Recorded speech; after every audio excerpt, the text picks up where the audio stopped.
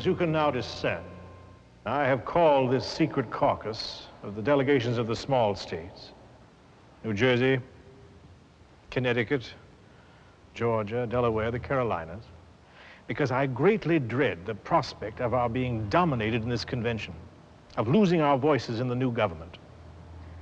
The Virginians did a bold and brilliant thing when they came to town with a complete plan ready for adoption. But that plan is designed to destroy the equality all 13 states have always enjoyed.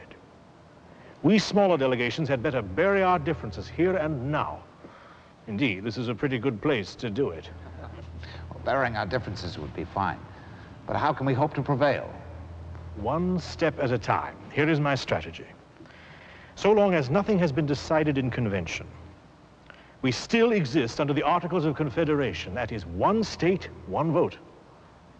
Our strength lies in the fact that there are more smaller states than large ones, but that means that we all have to stick together. What are your intentions? I'm going to stand up tomorrow morning as your representative, and I'm going to fight for you.